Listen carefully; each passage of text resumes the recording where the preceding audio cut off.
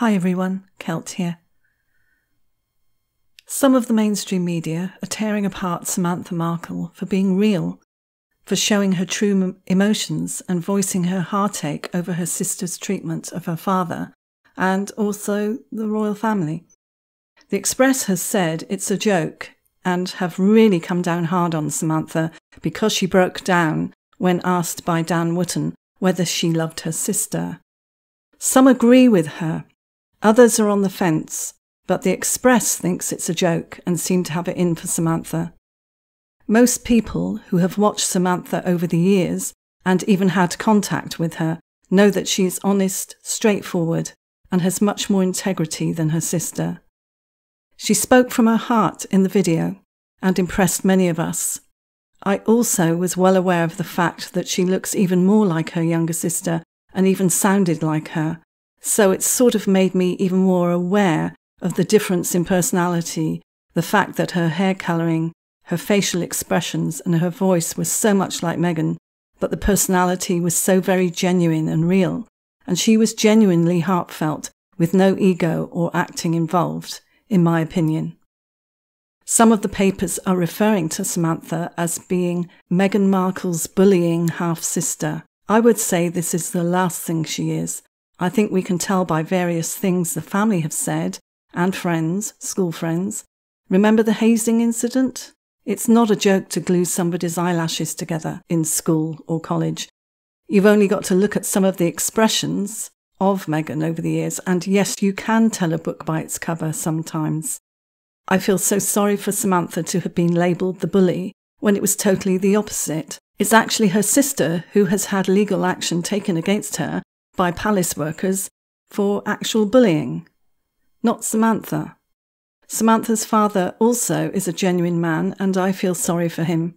I used to think he was very naive, but I think he knows full well that there are doubts about the existence of Meghan's children, just as Samantha queried in that interview, and that by taking her to court over this, to exercise his grandparental rights, he is making her come forth with evidence that they exist. So for him, hopefully it's a win-win, and it may be for us too. Samantha's reaction to Dan's question reveals the level of pain that family have suffered. I didn't include this clip in the last video, but I am in this one towards the end. There have been people suggesting that they were all in on it as a money-making scheme, that Samantha and her father, her brother, and the whole family were all cashing in on it, and that they were all working together in this drama. I don't think so. I think Samantha is genuine. I think her father is genuine, and I think their pain is real. So they might make money from the publicity. That's just another issue. The fact is, they've been genuinely hurt, I believe. Take a look at the short clips of both of them and tell me that they are putting it on and that they are not genuine.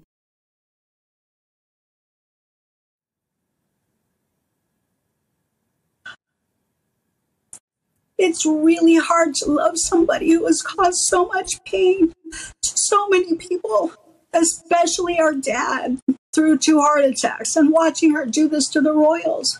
You know, I always said I could unconditionally love anybody, especially family. But God, do you know, your neighbor comes through your house and runs you over while you're on the couch. Do you still have fluffy feelings? Do you still like your neighbor? I mean, how can I know? I can't say I can love somebody who is so unbelievably cruel. You know, can I forgive? Can we forgive? Yeah, but I mean, I think it would take another 40 years to rebuild that, or to be able to get to the point where we could say, or where I could say that I love her. So I have to say no, I don't. Take this opportunity to ask Her Majesty the Queen, the British family, the royal family, to allow Lili to receive her baptism and first christening at the Queen's Church. We shouldn't be punishing her for Meghan and Harry's bad behavior. And it just seems so sad.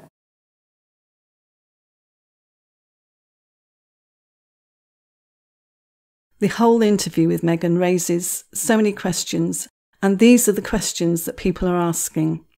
Why does the place look like it's not really lived in? The fireplace hasn't been cleaned since the last video, and it looks as if they just rent the place for the videos for their interviews. Everything looks like a prop. 2. Why does Meghan have a pile of books on the table instead of a proper stand? Why would she be making it pretty obvious that she's got a lot of spare books that she couldn't sell? 3. Why are they trying to be making everything humorous by having Harry juggling outside the window?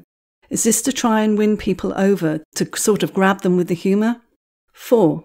Who replaced the biscuits with the birthday cake on the table in front of Meghan? 5. Where were the children? What loving mother hides her children away every time she makes a video, especially a birthday video?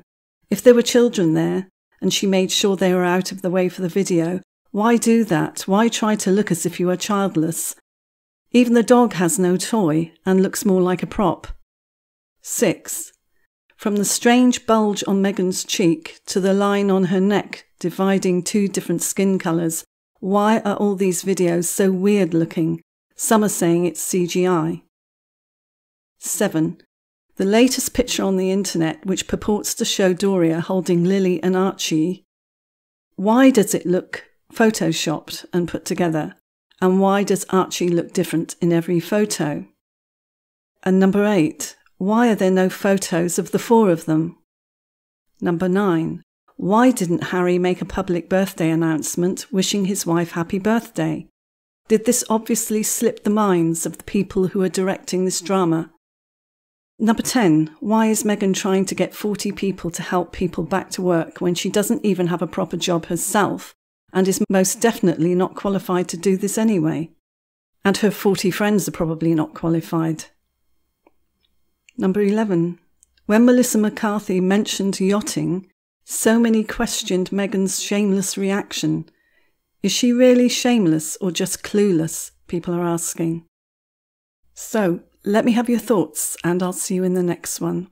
I'll just leave you with the clips of Samantha and of her father, and I think they're genuine. How about you?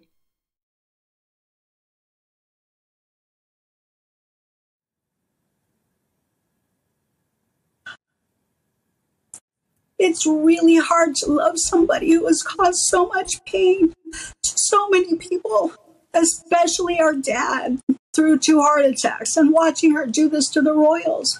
You know, I always said I could unconditionally love anybody, especially family.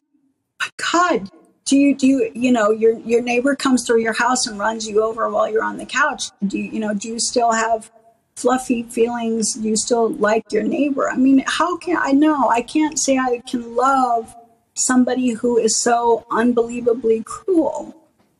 You know, can I forgive? Can we forgive?